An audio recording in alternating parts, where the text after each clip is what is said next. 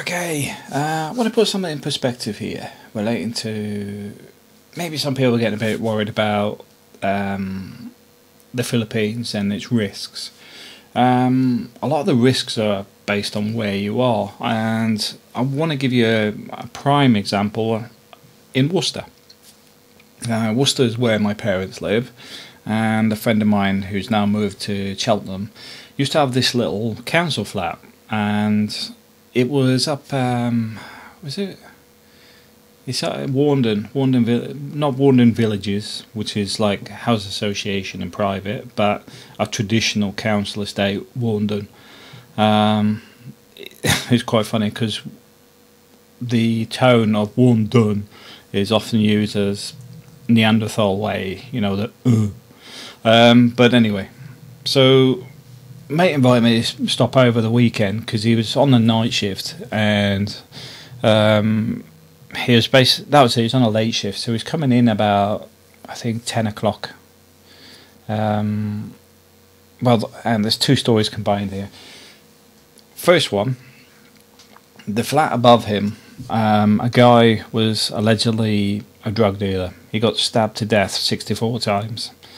A year later, I go to stop over at a mate's place. I thought, alright, it's 10 o'clock, because I said, will you come out on Friday night? And he's like, nah, I can't be bothered, I've got work, and blah, blah, blah, by the time I get back. So I thought, alright, we'll have a few beers at your place and play the Xbox or something. So anyway, I've got there, and basically waiting for him to turn up from his night shift. He's late shift, he's on 2 till 10 shift. And I've got headphones on, I'm talking to April. It's actually one of the first conversations we had. Literally, it's like that weekend was when we actually got in touch with each other. But anyway, I'm sat there with the headphones on, chatting away, and there's a knock at the door. I don't answer the door, it's not my house, and it's a council estate. I'm a bit fussy like that. So I left it. About an hour later, there's a big knock at the door. Bang, bang, bang. It's two police officers. And they're like, what do you want? You know, so, oh, there was a pizza. I said, no pizza delivery here, because there's nobody here. You know, I'm just waiting for a mate to come home. Oh, the guy had been assaulted on the doorstep. He'd been hit with a metal bar, knocked unconscious, and there was blood splatter up on the canopy of the flats, you know, below the stairs of the next flat, and there was blood splatter all up there, up the wall. And I was like, oh, can we come in and look around, because there was a description of a guy. So I said, help yourself, looked around, went. So mate turns up, and we're just sort of like chilling out. Next thing is just banging at the door and outside. We're looking outside, I can't see what's going on, and basically somebody had vandalised my car, very kindly. These are the guys from the pizza restaurant. Obviously, it'd been a racial assault. You know, me talked to somebody in the Philippines, and my mate's actually Greek. So obviously, it was a racial assault against a Pakistani guy, a British Pakistani guy, that was delivering the pizza. Obviously not.